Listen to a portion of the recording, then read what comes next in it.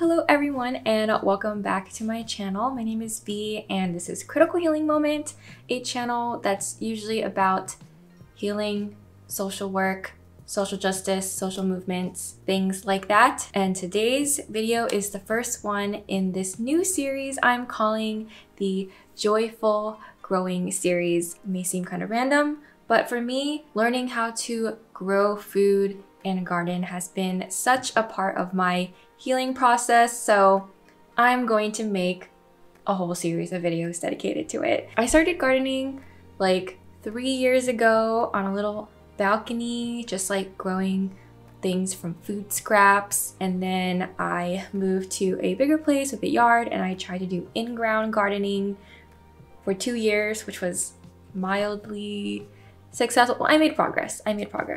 And this year I am in a new place and I have a patio that's right here. You can't see it because the lighting is all blown out. But my little seedlings are out there right now, but you're not gonna see them in this video. In this video, I'm just going to show you how I'm starting my garden from seed and just the progress during the early stages. The first round of seeds I started with were bell peppers, Bib lettuce, mesclun mix, tatsoi mustard, currant tomatoes, eggplant, Mizuna mustard, Roma tomatoes, and an unlabeled mystery Asian vegetable. I first started out by making some very rough plans in my bullet journal, laying out how many of each plant and where I'm going to put them in the seed starting tray. I will be making a future video about how I use my bullet journal for gardening in this very haphazard way.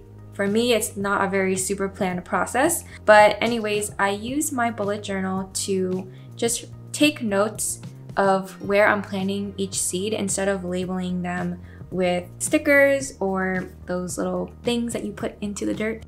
In my research of seed starting, the easiest way seemed to be with Jiffy Pods, so I grabbed 2 of these Jiffy Pod trays from Home Depot for around $3 each. These are compressed peat moss pellets, which expand when they're rehydrated with water. Now, just watch these guys expand. The pods are wrapped in a biodegradable netting, so once your seedlings actually start to grow, you can just transplant them directly into the ground or the permanent container right in the pods themselves. Although some people recommend that you remove them completely or just cut slits in them so that the roots aren't constrained. But I'm getting ahead of myself because transplanting is for another video. All I'm doing here is putting a couple seeds in and lightly covering them with the peat moss. I don't worry too much about the depth and just try to avoid burying them too deep. And lastly, this is the mystery Asian vegetable. I do know what this plant is now, but I'm not going to tell you, so you're going to have to subscribe and watch the next video to find out what this is. Once I was done planting my seeds in the Jiffy Pod tray, I covered up the seeds with the plastic greenhouse covering, which is there to create this greenhouse effect and retain the moisture, and I left it on my gardening shelf, which is right behind me, right here. It's a mess. Don't worry about it. So the company that makes these recommends that you use a heat mat, but I didn't want to buy one after looking into how much they cost. So my solution to that was 2 things. So I use a space heater to keep the area of the room warm. I just pointed the space heater at the plants. I don't know if that's a good idea or not. And the other thing that I did was I would take them outside when I went to work, when it was warm enough for them to be outside, like around 60 degrees, so that they could get that natural warmth. But I didn't leave them there overnight. I brought them in when I got home so that they're safe and sound and in a nice warm place at night. So although the Jiffy Pods are very convenient and they are accessible and affordable, I learned later that harvesting peat moss is harmful to the environment since peat moss takes years and years to grow. So I started my future seeds in coconut coir instead. So coconut coir is basically the stuff that's outside of a mature coconut, like that brown fuzzy stuff. And it's usually a food waste product because you can't eat it, but there are a lot of agricultural uses for coconut coir that actually stem back to a lot of indigenous cultures that have climates where coconuts grow. So coconut coir is really great at retaining moisture, so that's what makes it really great as something to use for growing plants. So you can buy it at Home Depot. That's where I bought mine for around $3, and it comes in this little block. It actually looks, this is a yoga block that I use to lift up my plants for their grow lights, but it looks pretty much like this. It's like this size, and it's $3, and what you do is you just put it into a bucket, you add water, and this little block expands to like 8 quarts of product. So I don't have any more right now, so I can't really show you, although there is coconut coir in this, for example. This is coconut coir and it's growing some bib lettuce in it right now. But what you can do is just create your own little pods of coconut coir. So how I started my seed starting pods was first by collecting a bunch of trash, which is why there's a bunch of trash behind me. So I collected things like food containers, egg cartons, paper towel, and toilet rolls. And these are gonna be the container for the little seedlings to start growing in. So for the toilet paper and paper towel rolls, I'm gonna do a little demo right now. What you're gonna do to make them is you're gonna cut them to like 2 inches. And then what you're gonna do is you're gonna make 4 slits that are about 1 inch each, like halfway up.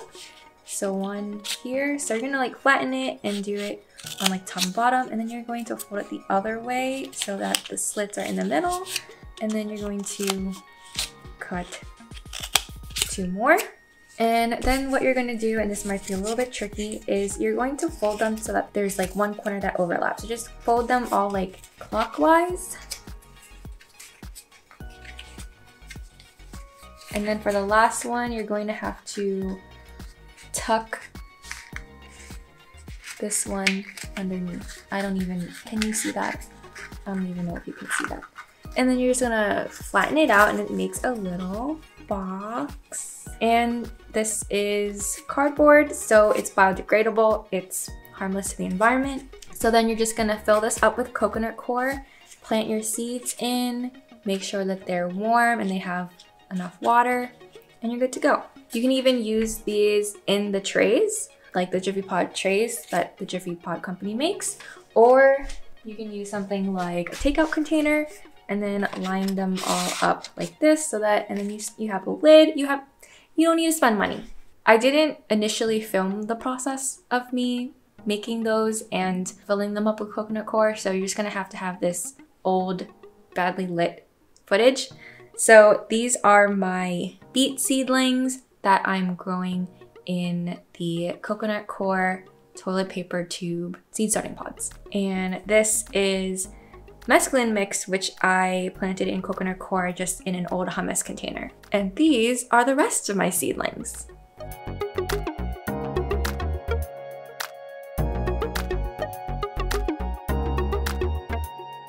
So now you see here my original round of seedlings, which I showed you earlier in the video, with 2 weeks progress of growing.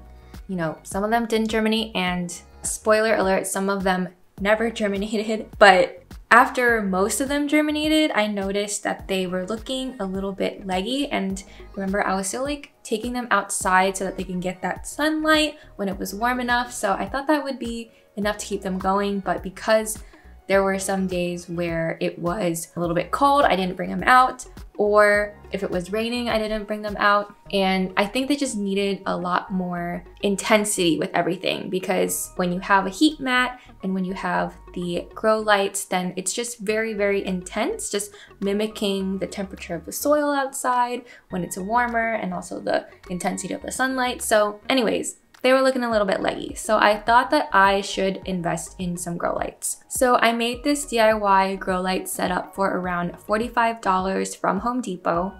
And like, I live basically across the street from Home Depot, so I'm at Home Depot all the time. You only need 2 things. You need a clamp light and you need an LED light, which I'll get into more specifics of. So the clamp light, which you can obviously buy one like This one, however, I also have a light that's kind of like from college, like the ones you buy at Target, which can clamp onto things onto a shelf. That might even work. And I'm also thinking if you have a floor lamp that has those bendable arms, you could just put one of the light bulbs and bend the arm downward. So you might not even have to buy anything. And then you're going to need an LED light with specific specifications. These specifications mimic the features of natural sunlight. So it's really important that you get the right kind of LED lights. You can't just use any old light bulb you have. So these ones specifically, which are on right now here, are 2000 lumens, which measures the intensity of the brightness of the light, and 5000 K or kelvins, which measures the color temperature of the light. So how cool or warm the light is, like the bluish versus the orangish light. You know, as I was researching this, I was trying to remember, like, did I learn this in high school physics class? It all sounds somewhat familiar. So it's helpful if you have a shelf like this where you can clamp the light onto one of the sides or the top shelf so that you can direct the light onto the plants. But you could always figure out a different way to do it. I know that there are tutorials out there to make things with like PVC pipe, or you could just find another piece of furniture to clamp it on. Just be innovative. There's no wrong or right way to do it. Well, maybe there is a wrong way that kills your plants. So ideally, the light bulb is just a few inches away from the seedlings. Having multiple sizes of containers made this difficult, and just having one light instead of one of those fluorescent tube lights was difficult, so they weren't getting an even direction. But what I did was I would rotate the seedlings closer to the light on different days so that they could get a turn. So I just want to make a quick note here that I'm basically freestyling. The way that I approach things with my garden and with most things in life is to just learn as much as practical, because I could go in and try to become an expert in gardening and just like spend all of my time with my nose in a gardening book. But my perspective is just learn as much as what's practical for you and then just start doing it. So I start doing it and then I learn a little bit more and then I realize more things, and I'm kind of doing things backwards sometimes, but you know what? It's working out fine. What I've learned recently is that coconut coir and peat moss do not have any nutrients in it, so you're going to have to fertilize your plants that you start in coconut coir or peat moss, or transplant them into a nutrient-rich soil as soon as they start developing their true leaves.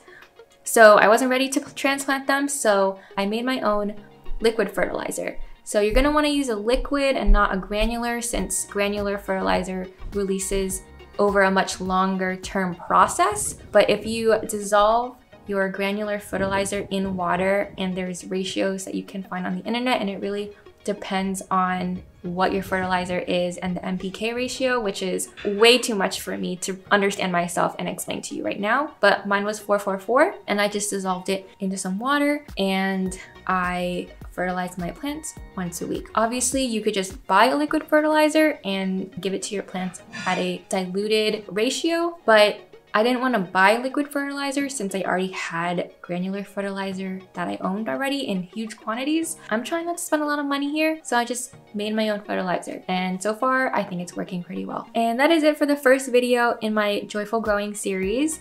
If you like this video and you want to see more on this gardening journey, make sure you subscribe. Maybe you hit the notification button. This process has been so fun for me, and I am just in awe of my plants every day. Every day I look at them and I talk to my plants, and they're just my little children. I have a lot more videos planned. Like, I filmed so much of my process, and right now, as I'm filming this, it's like a few weeks out of when I first started just documenting everything. So there's so much more that I have to show you. So I really hope that you join me on this journey, and I hope that you too are getting your hands all in the dirt and rolling around, as I like to say. My fingers are crossed that eventually in this series I can show you what I'm harvesting from my garden and what I'm cooking, recipes. Like, all of this has been such a joyous process for me, and it's like the one thing that I look forward to doing. I just go to work and I come out here and I just like play around in the dirt for a few hours, and then I eat dinner and I wake up and I do the same thing. That's all I'm living for. Anyways, I'm going to stop talking. I hope to see you next time, and that's it. Bye!